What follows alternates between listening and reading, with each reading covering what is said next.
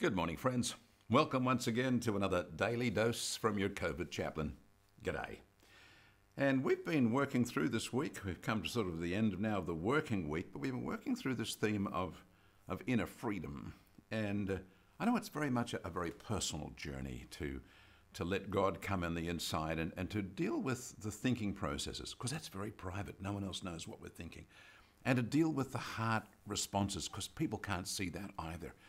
And they don't know what's brewing and stirring and storming within us. And sometimes we can live our whole life with all kinds of inner restrictions and turmoil.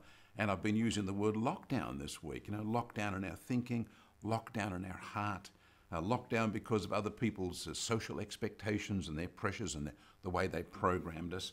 And a really important one I looked at with you yesterday, which was the lockdown of unforgiveness. Being free to forgive. That's a really powerful one.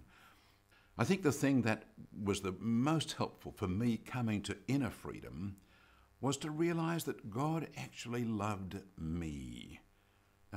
Now, in my struggling youth, with a lot of insecurities and fears and things going on inside me, I found myself putting on a front all the time.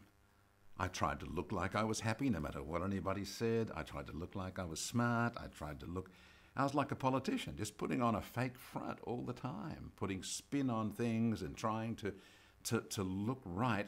And I'd build up a false and fake persona, a presentation of myself that people were meant to see and like and be impressed with. But it was completely fake. And as God began to deal with me, as God's presence came into my life and he became very real to me, and I found that he was sort of stirring me and guiding me and directing me and not speaking audibly, but kind of speaking to me inside. I kind of knew what God was on about in my life. I found that he was wanting me to deal with things and to change things. And I was proud and I was stubborn and I was reluctant and I didn't know whether I could trust him. All those sort of internal wrangles that go on because we're not free on the inside, you see. And God wanted to bring me inner freedom, but I was resisting it. I was struggling with it. The thing that really blessed me was to realize that God knew everything about what was happening inside me, my thoughts and my inner life. He knew all about that. And he loved the real me. If I could describe it, my outside persona was of success and intelligence and someone going to go somewhere. And on the inside, I was insecure and shriveled and uncertain about what was going to happen and not sure whether I'd be able to cope and afraid that people might find my faults and afraid of rejection. And the real me on the inside, behind the big smiling face, was someone that was really crumpled and wrinkled and shriveled up. And the wonderful thing that blessed me so much as God began to speak to me was to realize that God actually loved the shriveled up me, just the way I really was. He wasn't fooled by the big fake impression. He knew that was rubbish. He actually loved me, not the me that I pretended to be. He actually loved the me, the real me on the inside. And friends, that's the wonderful inner freedom that comes when you know that God truly loves you. Maybe I'd say it this way: God loves the real you. And so as we follow through Inner Freedom Week, I have to share this thought with you, that you need to catch the revelation. God actually loves you, but not because of all of those external things that people see, that you've polished up that make you look good. He loves you because he looks under the inside, the thoughts and the feelings, and he knows whatever condition you are in on the inside. And God loves you, the real you, the shriveled up, fearful, insecure, guilty, ashamed, whatever, you on the inside. So maybe we should declare this God loves the real you day, or something like that. Seems like a very long name for a day, but you got the picture. This is a day to celebrate and to recognize and to acknowledge in our hearts that God loves the real you, the internal you, the you that you hope nobody finds out about, the you that you don't want people to really know what those thoughts are or what those feelings are. God loves the real you.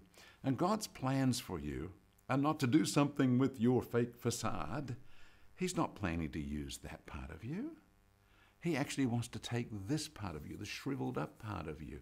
He wants to bring healing and cause the real you on the inside to blossom and to grow and to become fruitful and to become the person that he created you to be, and to discover things about you you didn't even know were there. And so the internal part of you becomes so much more wonderful than the fake facade, pretended part of you could ever be. That's a beautiful deal. That's the deal God offered me. He said, Chris, I just need you to strip away all that fakery and just be real. Just be real and let me deal with the real you. And the way God did it, spoke to me about it was, he said, I can only deal with real people. God put it to me that if I was going to be fake, that he couldn't deal with me. If I was going to be real, and especially real with him, then he could come on in and heal the wounds. He could come on in and restore me. He could make the inner me, the real me, far, far more wonderful than all the fake, impressive me on the outside could ever be. That's the deal I'm offering you today, that God loves the real you.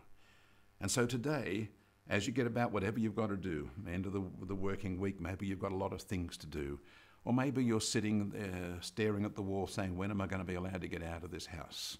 Not sure what your day is for you, but whatever it is, allow this thought to come back into your heart. God loves the real you just the way you really are.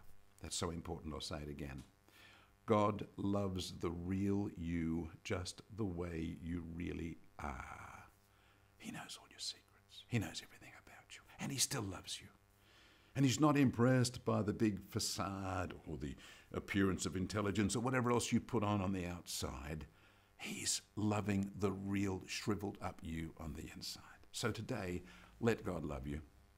And recognize as you go through the day, things about yourself, and you begin to realize, oh, actually, I do feel my weakness. I feel my insecurity. And then say, thank you, God, that you love me just like that, just the way I am. Receive the love of God. Hey, I suggest maybe you want to watch this a second time or a third time, because what I'm saying is actually going to minister to your spirit. So maybe you need to watch this several times to really drink this in. But let it be a ministry to you today, because this is Inner Freedom Week. And I want you to find the freedom that God loves the real you. Enjoy that. Drink it in. It's life transforming.